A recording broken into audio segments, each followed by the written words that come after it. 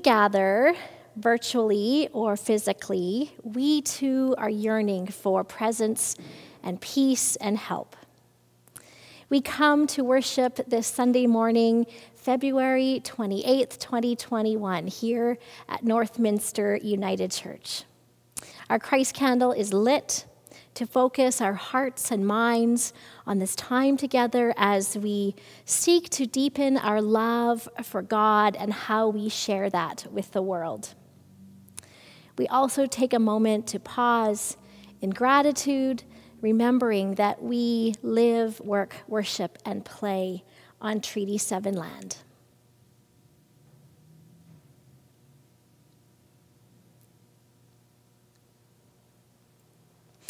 We continue our Lenten season of healing as we focus on health as essential to our spiritual lives.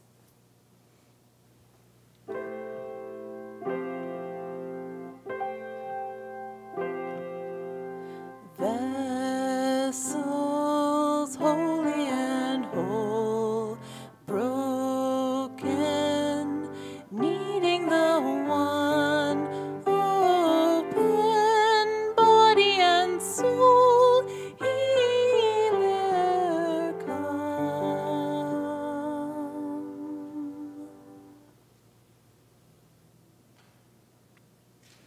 God gathers us as a beachcomber gathers and marvels at every precious surviving piece of beach glass that they find. We are never alone. We are never lost to the one who seeks humanity's wholeness. We affirm together today our commitment to be the body of Christ that knows we cannot be personally healed until we see that interconnected community as part of the process of healing. Jesus has the power to re-envision the family of God in which false boundaries are overcome. And in a year of such devastating loss of livelihood and connection and all these important pieces of our lives, we consider today the economic health also that reimagines the status quo.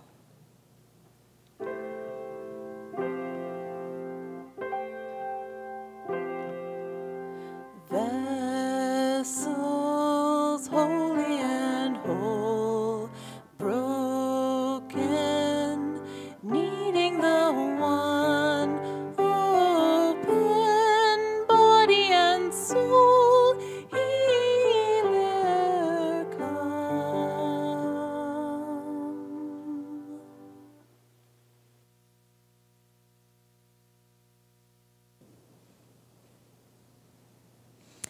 Let's acknowledge our need to restore and repair and renew our holy vessels, which include the communities we are a part of. Join me, let's pray. God of all, you created us for each other. You set in us a yearning for companionship and an empathy that binds us together, protecting each other and delighting in one another. Yet too often, God, we have broken down our relationships instead of building them up. We have been set against one another with the lie of scarcity.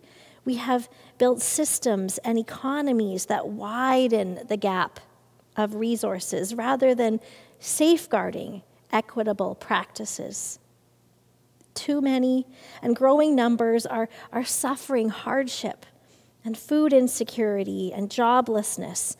We cannot fathom the proportions of loss, and so we look away, sometimes even from the need of our own community. Help us, healer God, show us our empathy, forgive our complacence, move us to move one step at a time toward greater care for one another.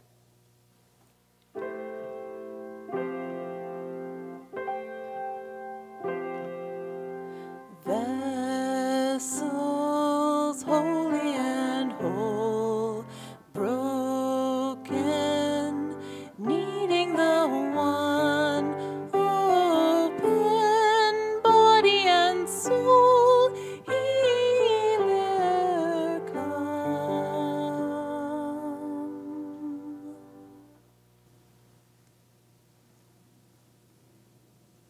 Know this.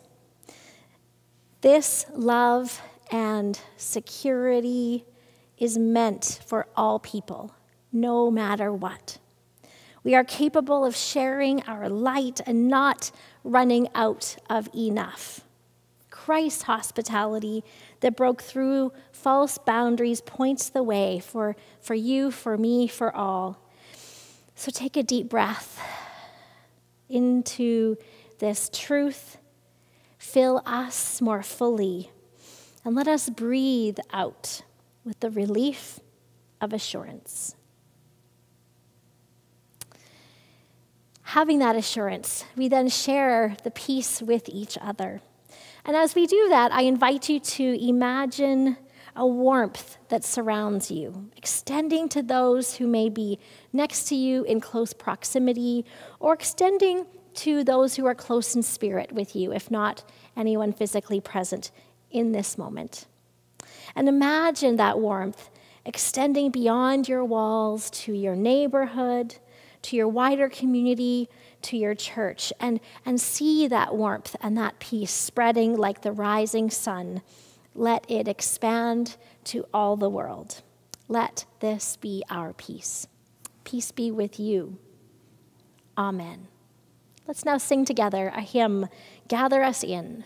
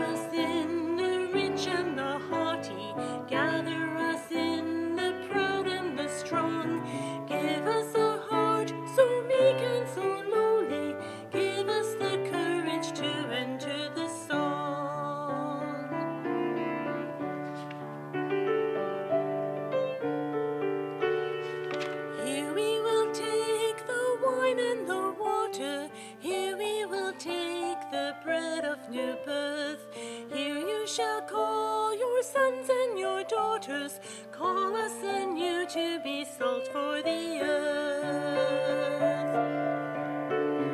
Give us to drink the wine of compassion. Give us to eat the bread that is you. Nourish us well and teach us to fashion lives that are holy and hearts that are true.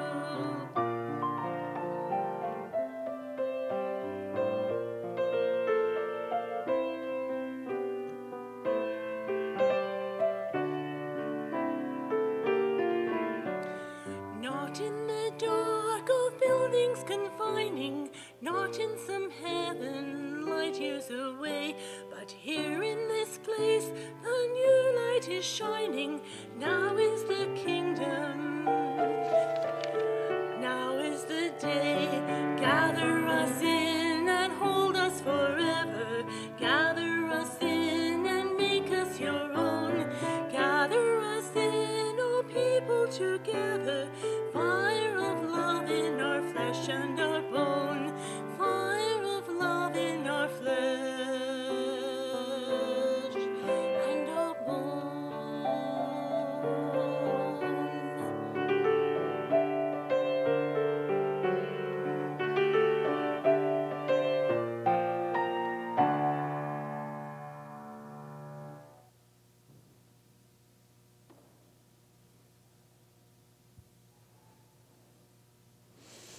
For many of our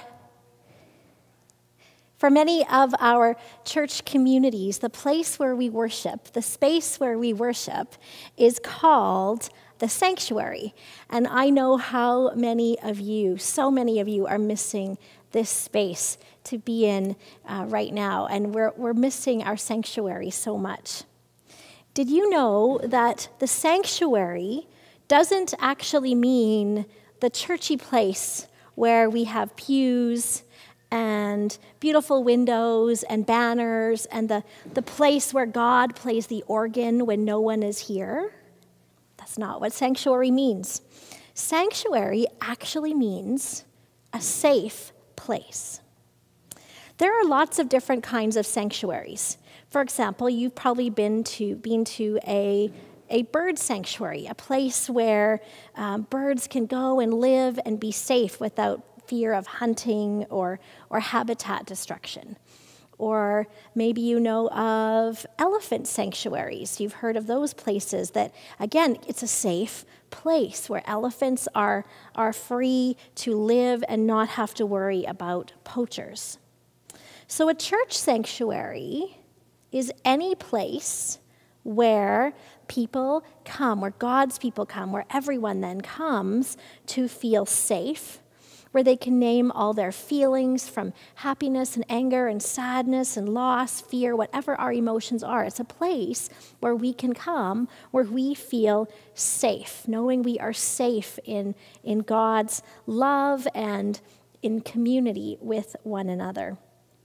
One of those huge challenges that we've had this year is that in order to live up to a sanctuary being a safe place, it's meant that for most of our churches, we've had to postpone in-person worship because it wasn't just a safe place because of the virus, the pandemic. Other churches have been able to meet in very small numbers, and they've helped to create that safe place, that sanctuary space by keeping distance, wearing masks, using hand sanitizer, not singing, not eating, not being too close together. So there's different ways that we've been able to maintain sanctuary, safe space, and what that means for us. But can you imagine how much work has gone into maintaining that safe space? And yet still, at the same time, it just doesn't feel the same, does it? That we're missing this safe place to be in person, and even if we are, it's not the same. So we have to think then about something else we could have that would make us feel at home, give us that sanctuary space. Maybe you have a prayer shawl, or maybe you have a blanket. I have my prayer shawl here today. This was a gift from my colleague's spouse, who filled in for me on my first maternity leave. And on my first Sunday back, this beautiful prayer shawl was given to me when I was still in Didsbury. And so I keep this in my office because I like to have it on a cooler day, to be able to wrap it around my shoulders, or maybe in a time when I'm not having the best day and things aren't going as I'd hoped. It feels good just to wrap it around my shoulders. And it's that sense of softness and that sense of being reassured, being comforted in that way. So if you have a blanket or a prayer shawl you can grab right now, I encourage you to do that. If you don't, you can grab one later and still remember this bit of reflection around this feeling of comfort and safety and creating that sanctuary space when we're at home. But as you do put that around your shoulders, when you grab that shawl or that blanket, I would like you to remember this, that when you wrap this around your shoulders, that you remember your whole church community like we're giving you a hug right now, or you remember your friends and your family who would like to be giving you a big hug right now. Imagine God is giving you a big hug, and how during this difficult time that we still have God with us when we haven't been able to experience as much healthy touch as we need. But the love is still there. So as we keep our blankets or our prayer shawls around us, on our laps, around our shoulders, I'm going to say a special blanket or prayer blessing right now, that every time we wrap these around ourselves, that we can feel that safe place, that sanctuary space to express our truest selves, express and know and feel that healing touch of God's love. I also, before this prayer, just want to remind you, we have prayer shawls at the church that we would love to share with you so you can feel your faith community with you. You can pick one up at the church. We can deliver one. So please reach out and say, yes, I'd love a prayer shawl. Let's pray and bless these blankets and shawls. Loving God, please bless these blankets and shawls so that whenever we wear them, we can feel the warmth of your love. We can feel the healing touch of your hands. We can feel safe to be our truest selves. Amen.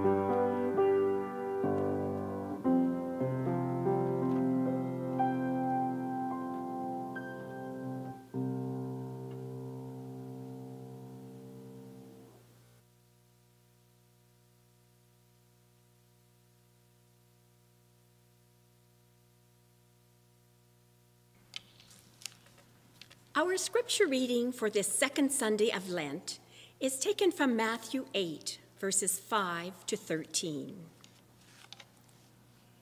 When he entered Capernaum, a centurion came to him, appealing to him and saying, "Lord, my servant is lying at home paralyzed, in terrible distress."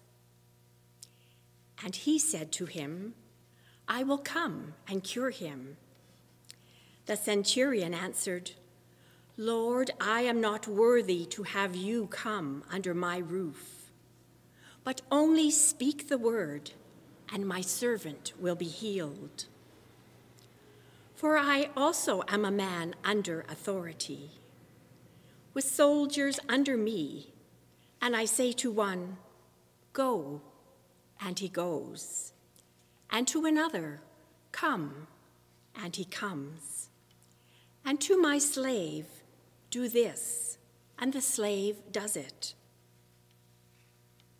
When Jesus heard him, he was amazed and said to those who followed him, "Truly I tell you, in no one in Israel have I found such faith.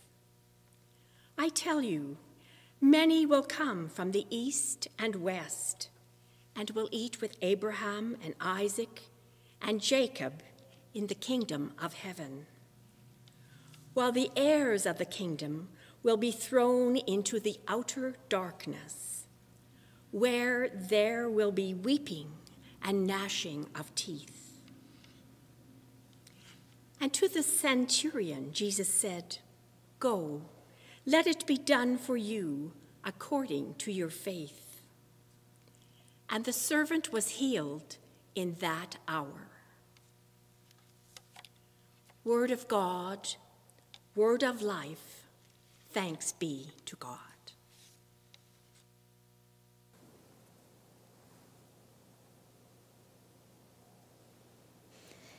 There's so much that we don't know about the story that Dawn just read for us. We don't know about how a Roman centurion would have heard about Jesus. We don't know anything about his military career. We don't know why he changed his mind after first asking Jesus to come to him and then sending servants telling Jesus he didn't need to come, but then only to speak the word of healing. We don't know why he cared so deeply about this one who needed healing. We don't know what the faith was of the servant, if he was Jewish or something else. And if he was Jewish, maybe that did play a part in why the centurion suddenly felt so sympathetic toward the elder. Or maybe then to get Jesus. That maybe was the connection. We don't know what happened to either that servant or the centurion after the encounter with Jesus. So there's just so much we don't know. It leaves us to our imagination and our wondering.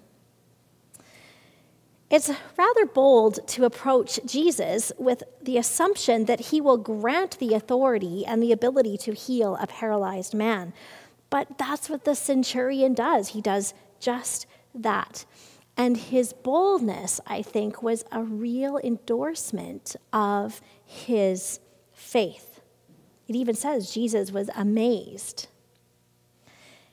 In granting his request, Jesus is doing what he's always done for so long through all his teachings, what we are looking him to model for us. What he's done again in this text is he's transcending those cultural barriers, those boundaries that try to keep people in their place. And so he's transcending this again in extraordinary ways. This army commander, a Roman, a non-Jew, is not at all part of any of the community who would have been Jesus' followers.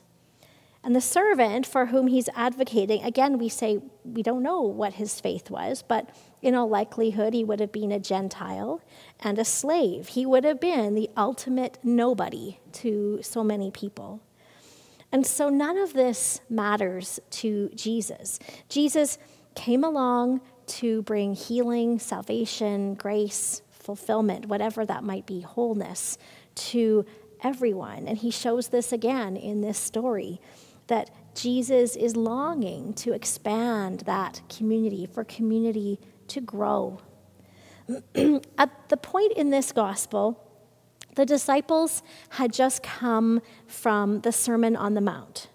And that's a real high point, note the pun, not just because it was on a mountain, but it was a real high point of Jesus' teaching. And so these disciples would have been really revved up with his message and the crowds and the whole experience of just having heard some of the most powerful and memorable words that Jesus had ever spoken. So then maybe coming to this point in our story today, it felt to the disciples like, well, they're just back to reality now, right? So sort of like the way we feel after we get home from a really great holiday. Do you remember those days? It's been a while, hasn't it? But like getting home from a really great holiday, and now you're back to reality. Sometimes we feel like that too after, say, Christmas holidays, and then it's January, back to reality. Or after summer, and then school starts. You know, that back to reality feeling, I think, is where the disciples would have been around this encounter today with Jesus and the Roman centurion. In the church, we don't call it reality time, we call it ordinary time. It is part of a season of the church year that's not, it's not Lent or Epiphany or something that's more of a higher season that marks a specific time of year, but it's just an ordinary time, and where we hear through the lectionary many of the stories of Jesus and of our Old Testament and so on. But it doesn't mean what it sounds like. It actually means that we are in ordinary time. It just means this reality time, this ordinary time is full of the Spirit, and we all are. And so So then every single day, we can't just let things go because, well, it's just ordinary time. It's back to reality.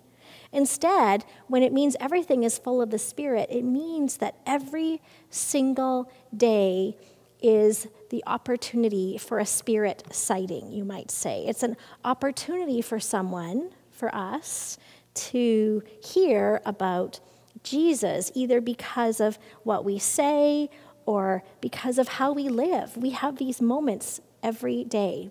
And so I think this is what makes the church different, that our normal time, maybe after moments of exhilaration or stimulation like it would have been for the Sermon on the Mount, it's still never normal. But it's an opportunity where we are able to imagine and interpret normal through the Spirit. We look for those glimpses. We live up to every moment so that others might glimpse the Spirit at work as well. So, like what you live on a Sunday morning, or when you come to church, in person here or online right now, what you experience, say, on a Sunday morning, or after an event when we've been together, or after some sort of connection, even on Zoom, and I can connect and talk to everybody, whatever it is, whatever these opportunities are, after you've had these opportunities, what comes next? Is it just back to reality time, back to ordinary time? But no, it's you, it's your life, it's your choices, it's you. It has to be different because of those encounters, those moments, those experiences as part of this faith community, that coming away from those moments and now taking that with you in what you do and what you say every single day. So that's ordinary time. It's full of Spirit and taking it with us from our moments, our experiences into the everyday. Do we have the strength? Do we have the boldness to approach Jesus directly like the centurion did? Do we have the courage to appeal to Jesus on behalf of others? To speak up, to work for justice, equal rights, accessibility, for example, to hold people accountable, to encircle people and embrace and encourage and inspire? Do we have the strength to do that, to reach out to Jesus, that we can ask all of these things on behalf of others? In what ways are we approaching Jesus? Do we believe that through Jesus we can do all of those things, that we can bring about healing and community? This story is also about hope. It's about the inbreaking of the kingdom. The story is the vision of the kingdom in which all people come together to enjoy one another, to feast at the table of God. God gathers us all. God longs for us to be together, to be safe, that sanctuary place, to be whole. And God gives us the ability to help bring this vision to fruition. Lent is a great time for reflecting, so I'll ask a few more questions of you. I already did, but when we think about that, then in what ways is Northminster living out this vision of bringing people together in ways where everyone is safe and whole? In what ways are we bringing people together? For example, it's why we have the affirming ministries conversations. It's saying we're welcoming, is that enough? Knowing how we are fully safe and welcoming for all because of our affirming ministries process takes that one step further. So in what ways are we bringing people together? How are we, through Jesus, bringing healing and wholeness to our communities? God gathers us, and so God calls us then to be gatherers, because none of us are free or whole until all are free and whole.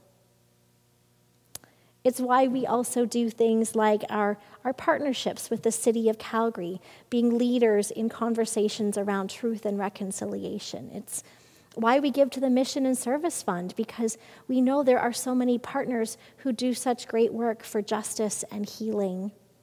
It's why we work locally with our Aboriginal Friendship Center to again, speak and advocate when others might not be able to. Part of my role, maybe even my primary calling, is to help you as a congregation view the world through God's eyes. It's how we try more so to see the world as God wants it to be, to live life as God needs us to live so the world might know God's love. And preaching that kind of truth can be risky sometimes, but then I also get to preach resurrection. And when we preach resurrection alongside these other messages, it is so rewarding. It's about us being able to work for what we hope and envision. It's to invite and welcome and embrace and work alongside. Reverend Yvette Flunder, she's one of my favorite preachers. What she says about the kingdom of God and all of our part in this, she says, it ain't coming unless we bring it. That's her line. It ain't coming unless we bring it. It is up to us, each and every one of us, to show our faith like the centurion did, to say yes and to participate and work and pray and risk together. And if we want a future that is about God's kingdom being alive and well, I should say it's probably God's kingdom is always going to be there even without us, but maybe we need to ask, does our congregation really want to be a part of all that God is doing? I hope the answer is yes. So if we really want to be a part of a future that is about God's kingdom being alive and well, and if we want to bring about this healing and hope which we all so desperately need, that is the resurrection moment. That is what Easter is promising as it lies ahead of us. And so we journey toward that. Amen. Let's sing.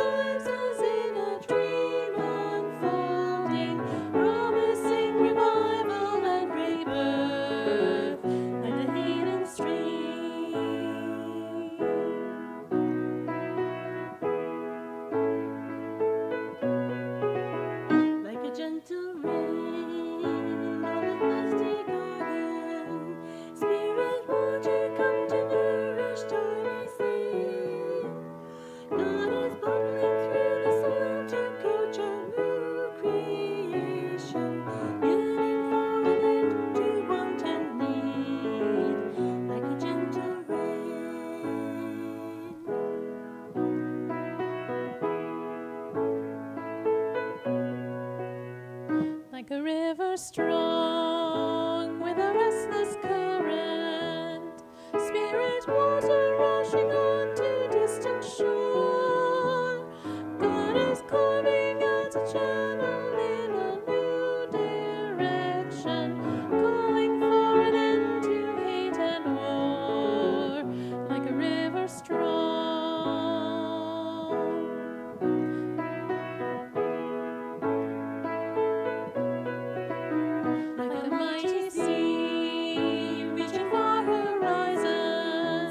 Spirit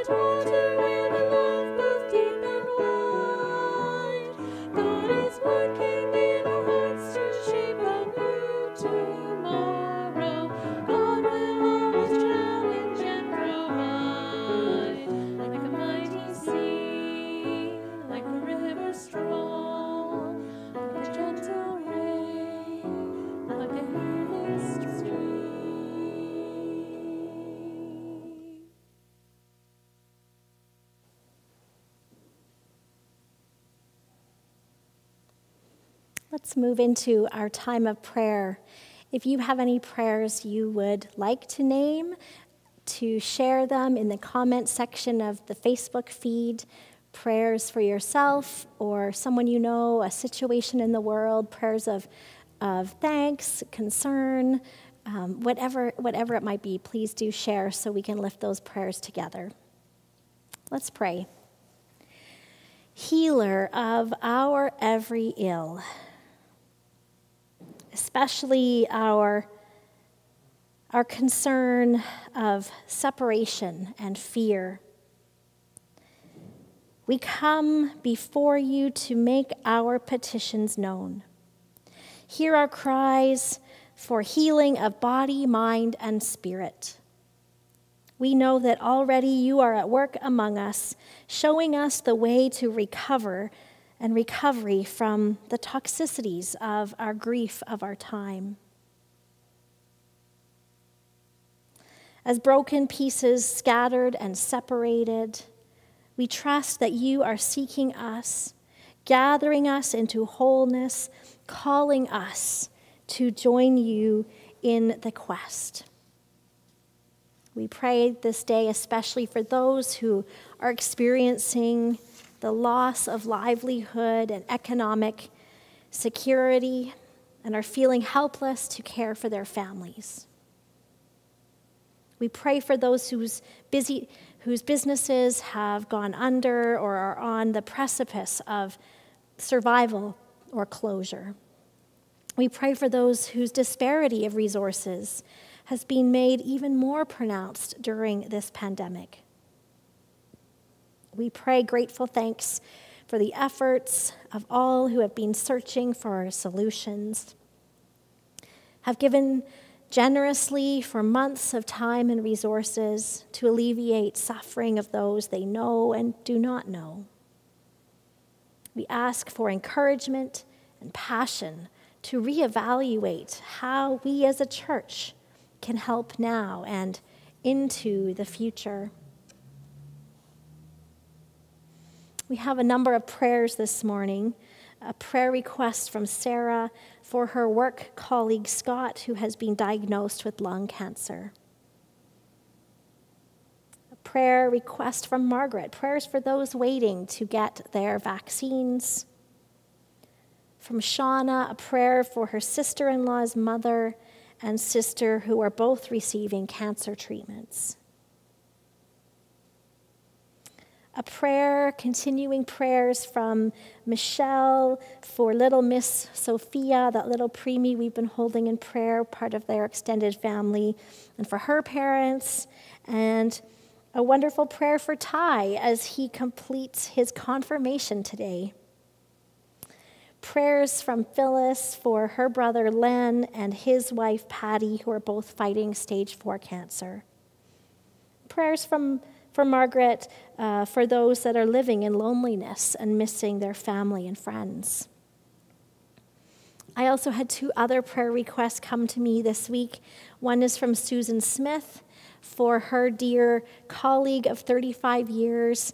Nasha's brother-in-law suddenly died. He lives in the UK, and it's just so far unlikely the inability to be there with them. So prayers for the Pierre Mohammed family in their time of grief. And prayers for Jean Carter. Jean had a fall this week and is so sore, and so we pray, Jean, for your fast healing at this time. Also a prayer from Shauna this week for Lyndon's family as his grandma passed away. We hold you all in prayer. Please do continue to share prayers as you may think of them. Let's gather all those prayers, the prayers we've spoken and the prayers we hold in our hearts, and let's say together the words Jesus taught us. Our Father, who art in heaven, hallowed be thy name. Thy kingdom come, thy will be done on earth as it is in heaven. Give us this day our daily bread, and forgive us our trespasses, as we forgive those who trespass against us. And lead us not into temptation, but deliver us from evil. For thine is the kingdom and the power and the glory forever and ever. Amen.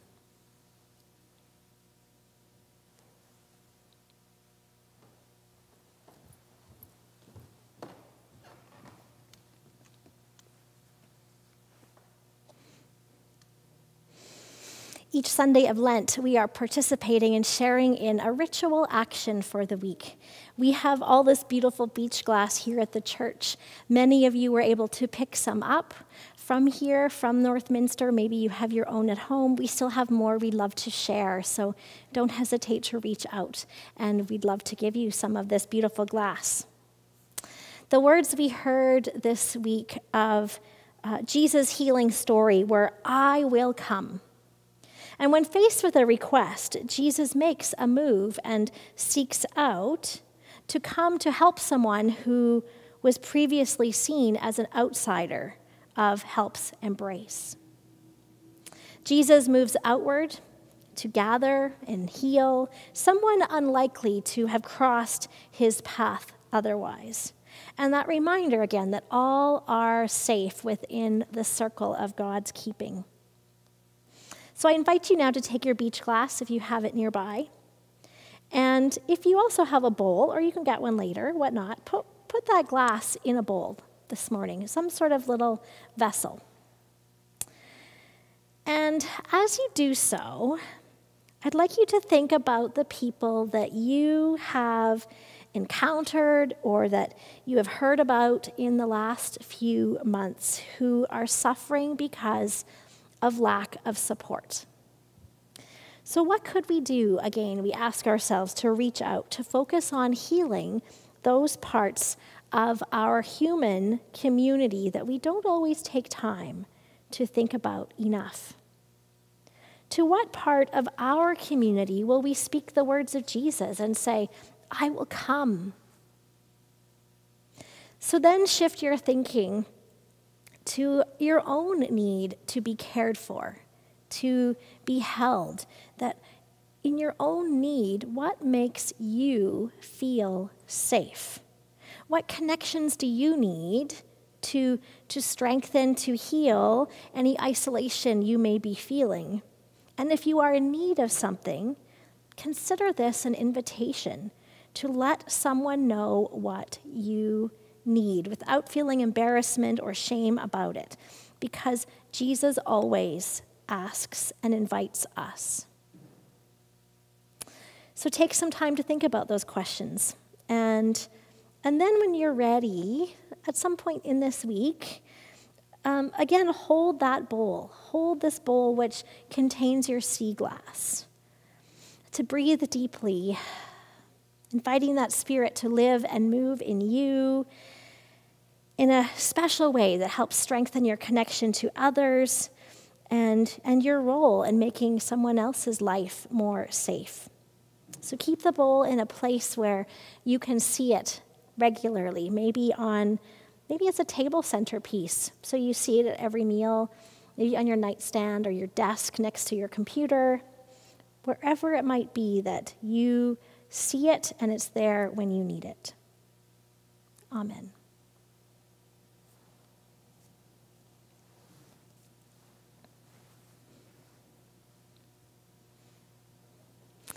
Our scriptures often address impossible situations. Even today's did.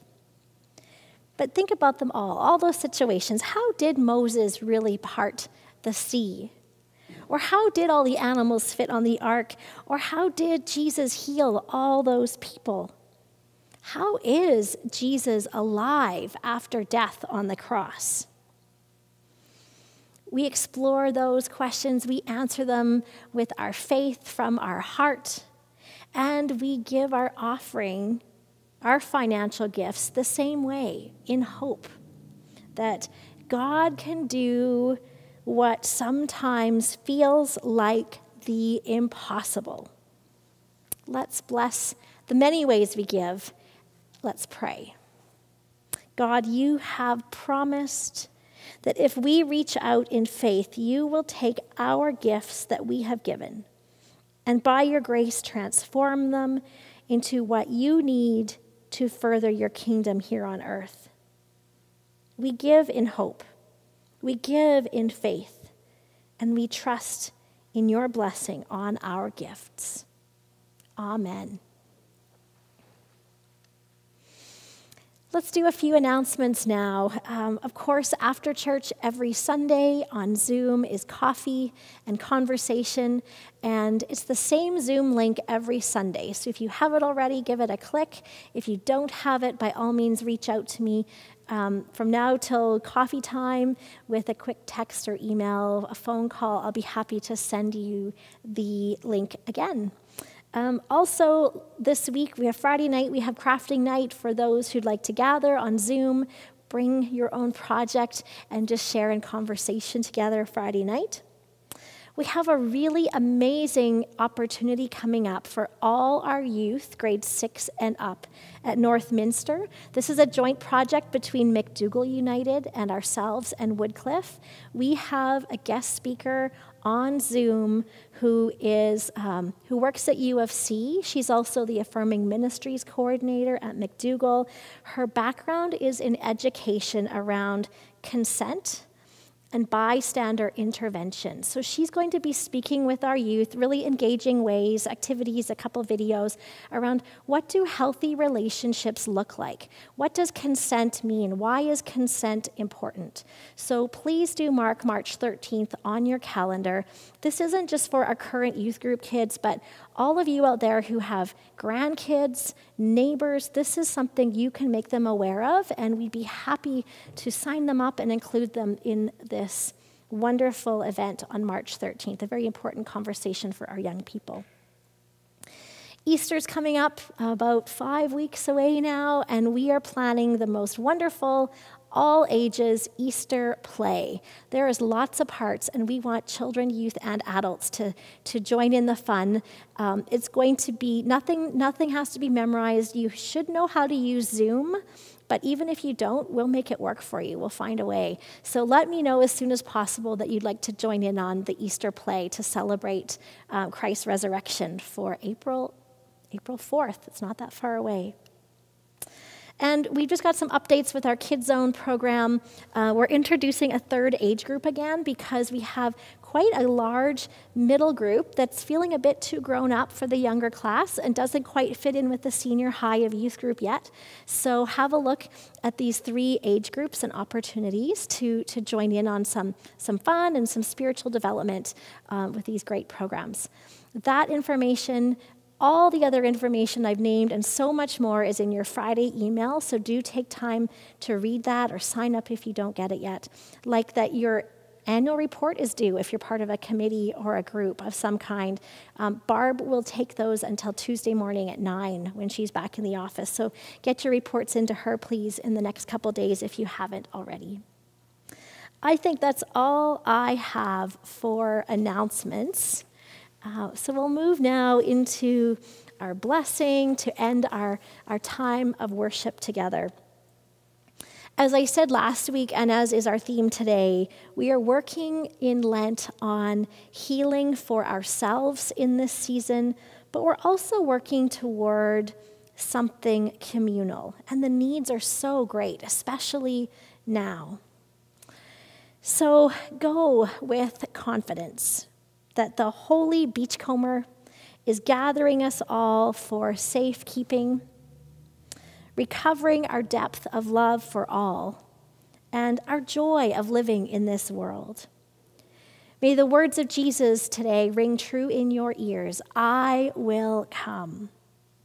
And may the Spirit hover and move and deliver salve to your soul and a spring in your step. Amen. So let's go out singing, and we'll see you next time. Bye for now.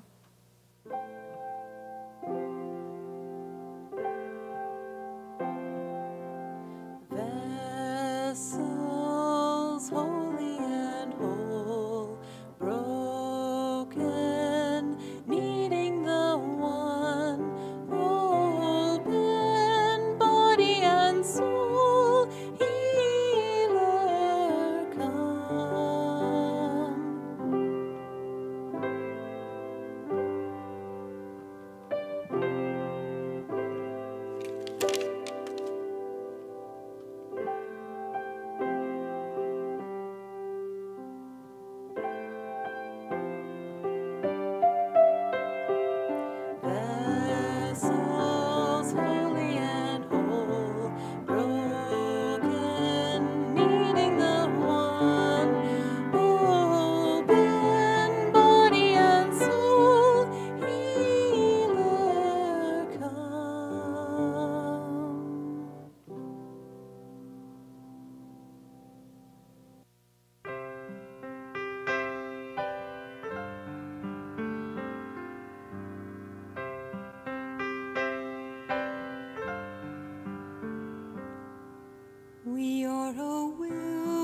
this wandering people on a journey of the soul.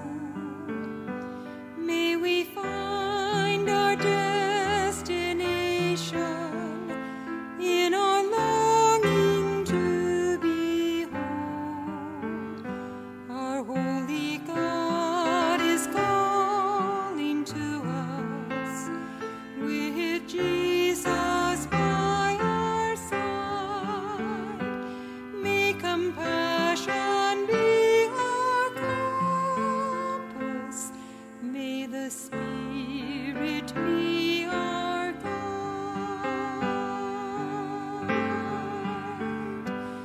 May we cherish all our children. Let us heal our families' pain. Help us cure